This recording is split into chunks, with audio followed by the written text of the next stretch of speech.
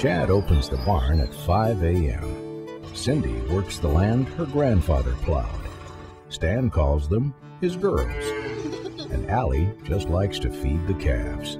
These are the farmers of Prairie Farms Dairy, bringing you the farm fresh quality your family deserves. And we pledge not to treat our cows with artificial growth hormones. We are Prairie Farms Dairy. From our family to yours, farmer-owned Prairie Farms.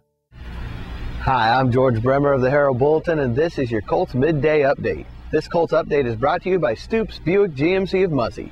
Stoops Buick GMC is proud to celebrate 25 years of serving East Central Indiana with a large selection of new and used cars and trucks.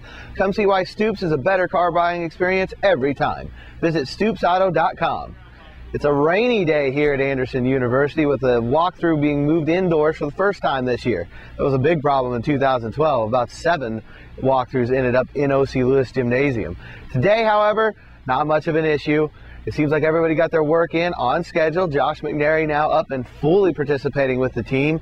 He says, we believed he was going to be brought in as a pass rusher. He says he's working at middle linebacker. When you get a look at the guy, physically, he reminds you a bit of Notre Dame's Manti Te'o. Should be interesting to see how he can do out on the field. He was in full pads yesterday with everybody else.